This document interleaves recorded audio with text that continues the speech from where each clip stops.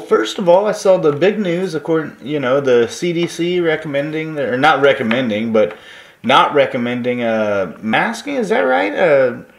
No. So for people who are fully vaccinated, correct. Mm-hmm. So the protective measures for people who aren't vaccinated remains the same: social distance, mask, all those things. But for people who are fully vaccinated, which means 14 days past their last COVID vaccine, if it's a multi-dose series, those protective measures aren't necessary because the vaccine is effective enough at preventing both symptomatic and asymptomatic illness, as well as preventing vaccinated people from giving COVID to anyone else. That they're simply not necessary. And I guess that's I mean, how have you guys been doing these past few months? A lot more people have been getting vaccinated for it. Of course, I think this whole office did. Sure. What have you guys seen out of the COVID rates, and kind of where are we at right now? So they're pretty low, about where we were prior to July 4th of last summer, which is when the first time we saw a bump was after Independence Day last summer. So we're averaging between 6 and 10 cases a week. Oh, hello.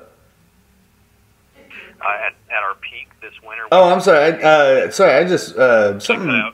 Yeah, you cut out there. I'm sorry. Right after the 4th of July. So. Yeah.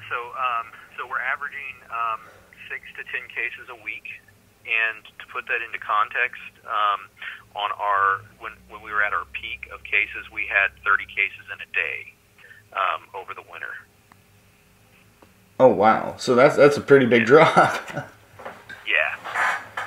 And what do you attribute that to? Is it a lot just vaccinating the people who would show symptoms? Kind of what's been going on there? Why has it dropped so much?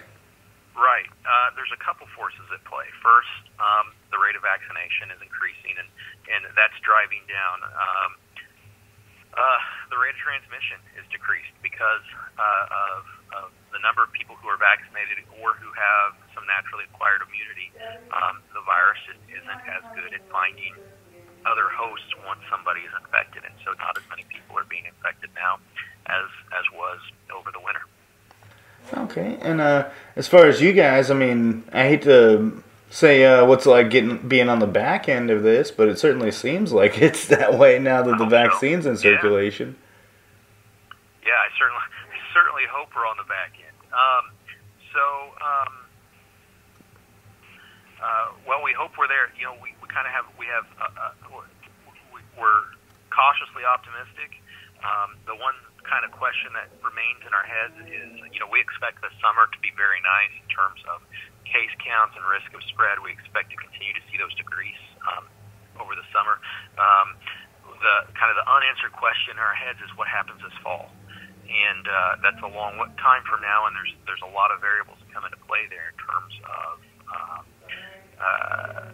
how many people are susceptible this fall, because this, like all other respiratory viruses, spreads better in wintertime, just as we saw this peak over the winter this winter.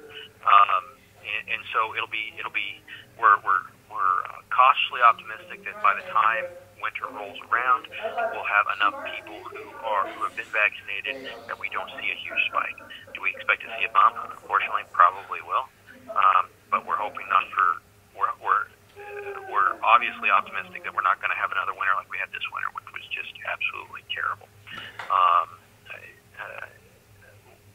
I've taken to calling it the dark winter because so many people got sick and so many people died this winter. It was just, it was a terrible mark in human history that unfortunately we've lived through in our lifetimes. So, optimism. That's where we are. Absolutely. And what is it about winter that makes us more virulent than, say, during the summer? Just a quick question. Yeah, it's a great question. There's some environmental factors that have come into play. Less moisture in the air and cooler air are both conducive to the spread of airborne droplets. Airborne droplets remain viable for longer and spread further in low humidity and cooler temperatures versus high humidity and warmer temperatures. And the second is behavioral on our part. We have a lot of holidays. Oh, you cut out there again. Oh, hello? Oh, sorry, you cut out there right after you said holiday. I'm sorry. We have a lot of holidays in the winter, and we get together with family and friends, and have different social habits in the winter versus other times in the year. And those two in concert cause a significant increase in cases. Okay. Well, I did not know that. So yeah. No. And that's all I got. Unless there's something you'd like to add. Like I said, I'll kind of go off your guys' announcement a little bit with the article. No, it's just happy news for us. It's you know, and I guess the other thing to add is, you know, why did they make that change now? And the answer is we have enough evidence now. There's three studies that support the fact that the vaccine prevents not only symptomatic infection, but it also prevents asymptomatic infection, and is effective at preventing people who are vaccinated from spreading the illness to other people.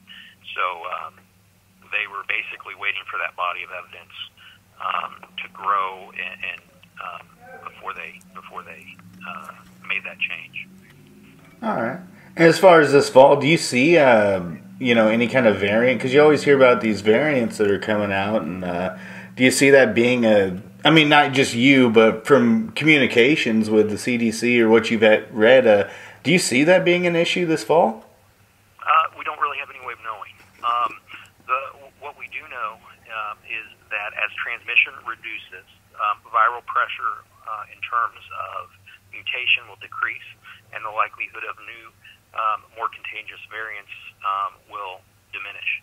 Meaning, as we control the spread of the virus, the emergence of new, more contagious or more virulent mutations will decrease as well.